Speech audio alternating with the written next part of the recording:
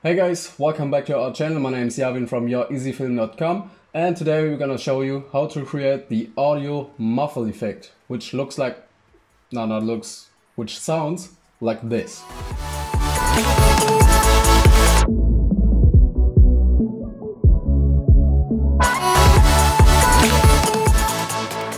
I'm pretty sure you've seen this effect in some famous travel videos like from Sam Kohler or anyone else.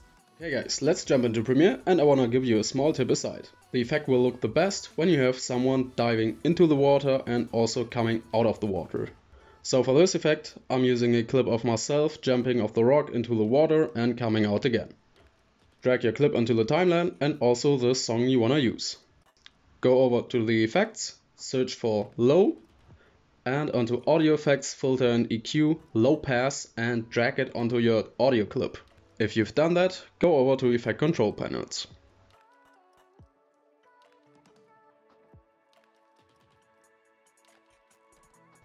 Scroll forward to the point where you want to create this effect, and we're gonna go a few frames backward to create a little transition to this effect.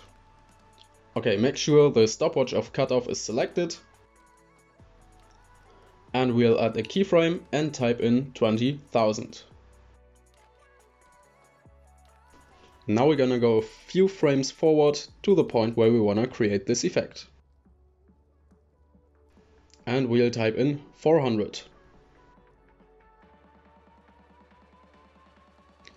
Okay, then we'll scroll forward to the point where we wanna stop this effect. That will be there where I'm coming out of the water. And we're gonna do the same steps again. We're gonna go a few frames back and create another keyframe, 400 again. And now the frames forward, exactly to the point where I'm coming out of the water and typing in 20,000 again. Now let's watch what we have created.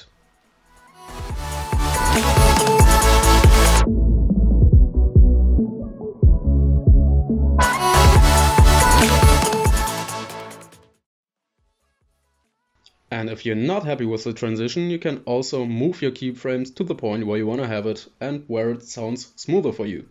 I would also highly recommend to select your keyframes, right click with your mouse and select Ease In to let this transition look a little smoother. I want to also show you another example where I've used this effect. It was in a whiskey commercial and I tried to let it look that the camera is the bottle. So I was going into the bottle with my lens and created this transition so far.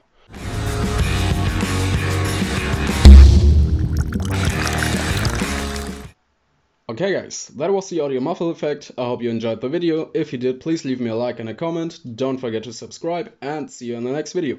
Peace out.